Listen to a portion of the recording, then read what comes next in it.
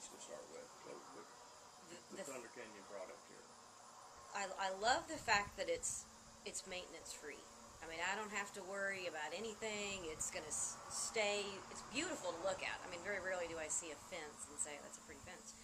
But it's beautiful, and I love that, you know, in life there's just upkeep to everything. But that I don't have to worry about.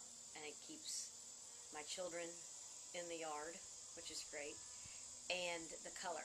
I think that's a huge advantage to y'all's product, is that there's so many color options, because that's kind of rare. Mm-hmm. So. What are you looking at when you're enhancing your property and Well, I think, you know, personally, you know, as we've talked about, I mean, you can see $1 million home, and if it's a cheap fence out in front, that's kind of your first impression. I mean, even though the house may be beautiful, I mean, why else do we do landscaping that we do? Why else do we do flowers and anything to enhance the outward appearance of your home? Is you just want it to look finished. And no matter how hard you try, I mean, it's what you pull up to. It's really the first thing that you see or come in contact with. And for us, when people come into our home, we want them to feel welcome and comfortable. But again, it's that clean line,